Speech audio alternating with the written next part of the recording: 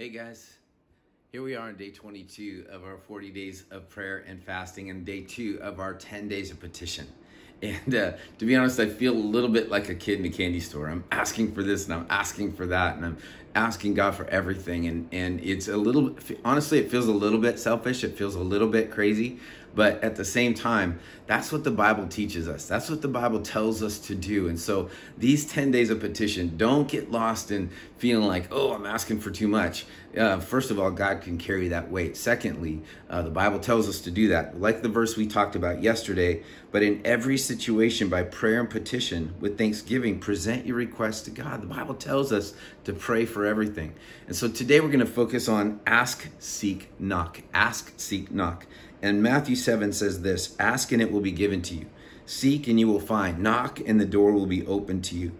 For everyone who asks, receive. The one who seeks finds. And to the one who knocks, the door will be opened. And so today, let's just ask, seek, and knock. Use those 3 things to focus our hearts on making sure that we're voicing and acting in faith, believing that God is able to do things that we could not do ourselves.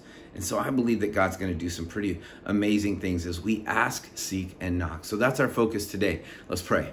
God, I praise you and I thank you that we can come to you and ask and seek and knock. And we will never be disappointed. When we ask, you'll answer. When we seek, we'll find you. When we knock, the door will be open, the Bible says. And we thank you and praise you for that. So I pray for everyone today who's participating in this time of prayer that we would just see and know that you are going to do great things as a result of our prayers. And we praise you and thank you for it. God, I believe that you are able to do above and beyond what we could ever ask or think.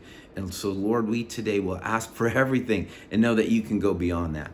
We give you all praise, we give you all honor, and we pray these things in Jesus' name. Amen.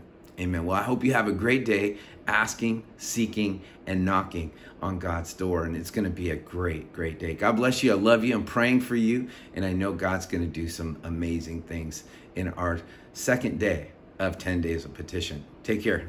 Bye.